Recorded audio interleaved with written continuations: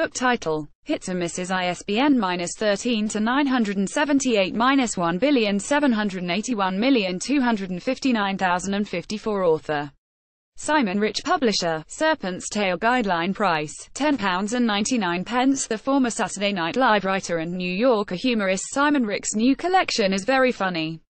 What does he write? Short stories, I suppose you'd call them, although they're not quite short stories in the same way William Trevor stories are short stories or Ernest Hemingway stories are short stories. They're a bit more like short stories in the way Looney Tunes cartoons are, technically, if you think about it, kind of short stories. The long and short of it is that there are a bunch of jokes on every page and you want just smile to yourself wryly at them, which is what usually happens when we're told a writer is funny. No, with Simon Rick's new collection you will laugh out loud regularly, at a toddler's surprising revelation that he wants to be a basketball, or an early Christian monk's reasoned decision to drink his own urine, or the bitterness of Paul Revere's overlooked horse oatsy. Like P.J. Wodehouse or Frankie Howard, Rick's purview is narrow. He basically employs high-concept whimsy in order to take satirical jabs at pop-culturally obsessed modern jackasses like himself. But that's why he's so funny. He knows every inch of this hip, jaded, overly wired, culturally capitalized terrain, and he knows how to skewer the expectations of similarly attuned readers with low-key asides and logical leaps that make sense if you think about them but don't make that much sense if you think about them twice. A character called Simon Rich turns up in several of these stories, because that's the sort of metafictional milieu we're dealing with. There's the Book of Job mirroring the Book of Simon, in which God gives Simon Rich everything he wants, riches, luxury, fame, in order to see if it inspires gratitude. Spoiler alert, it does not. And there's the foosball championship of the entire universe, in which a 7-year-old Simon Rich futilely and teary loses his shit when competing with his 11-year-old brother. Then there are other stories that may as well be about people called Simon Rich.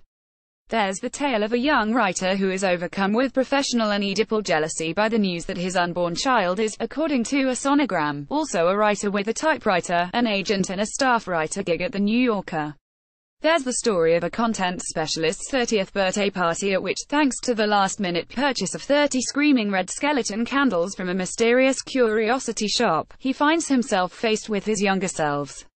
There's a period drama about a self-flagellating Christian hermit who dreams of cutting off his own hands to prove how hardcore he is before encountering a holidaying rich girl en route to an ancient music festival. Some of these excellent yarns seem to lean towards some greater message about art, love and meaning in a wired, superficial world, but I think such subtexts are probably beside the point. I mean, there are also plenty of stories here with no such highfalutin messages. There's a story in which overawed folks on the street recount their unlikely encounters with the actor Tom Hanks. He was normal the whole ride. Didn't scream at me or threaten my life. A story in which a surgeon recounts the hilarious pranks he can no longer perform thanks to a hospital ban on April Fool's jokes. What about the one where the patient wakes up in him wearing a robot costume so that he thinks he's been in a coma for 80 years, and a story called Adolf Hitler, the GQ profile, which is exactly what it describes. A funny thing happened to Hitler when he lost his iPhone. He realized that he didn't really miss it. Yes, such smart and goofy hot takes on modernity aren't exactly deep dives into the human condition. But who cares, they're very, very funny, and I'm not sure there is a human condition anyway. The joke's on us, and I think Simon Rich would agree. Read Hits and Misses if you like laughing at things.